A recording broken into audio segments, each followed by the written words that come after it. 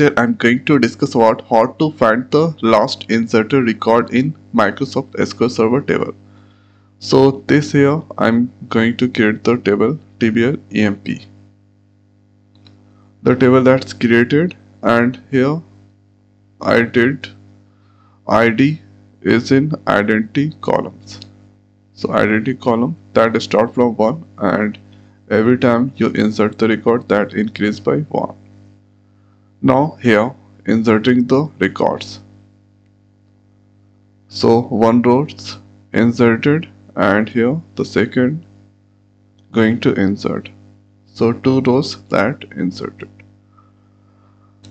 After that, now let's see. So here you can see ID 1 2, and here this 2 rows that inserted.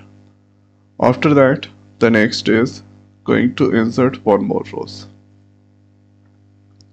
So Razer 2 and 27 that inserted. Now thereafter I'm going to display here last inserted record in Microsoft SQL Server.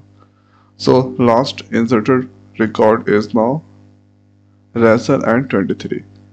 So to get here last inserted record, so here you need to write select a start from table, here where clause and ID filtering. So here select ident current, and here pass the TBL EMP. So with the help of this is now returning last inserted record 3 Razer to 27. So this here I recently inserted.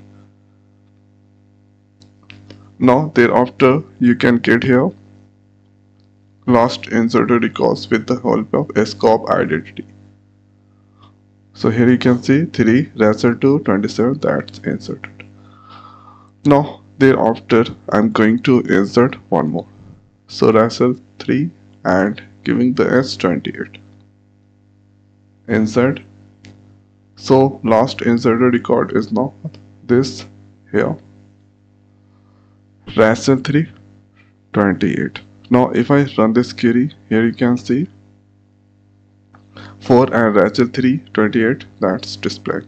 So with the help of ident underscore current, so this will display here.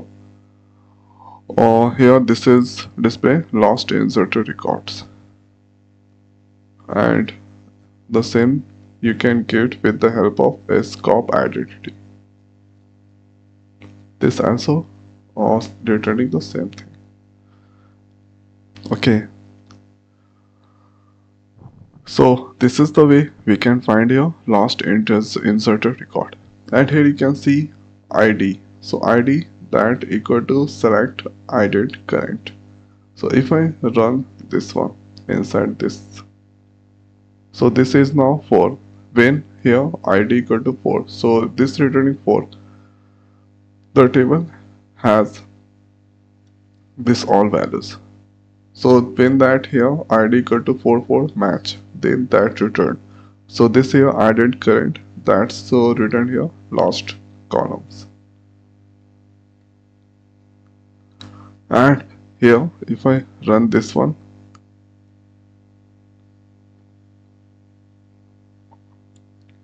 so here this also returning 4. So when that match here ID with the 4, then that returned according to that returning the record.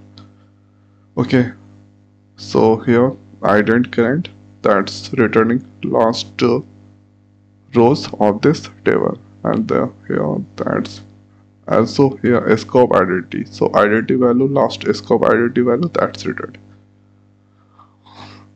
So this is the way we can get here last inserted record in Microsoft SQL Server. So I hope guys this video is helpful for you. So now this video is over. So thanks for watching. See you next video. Thank you.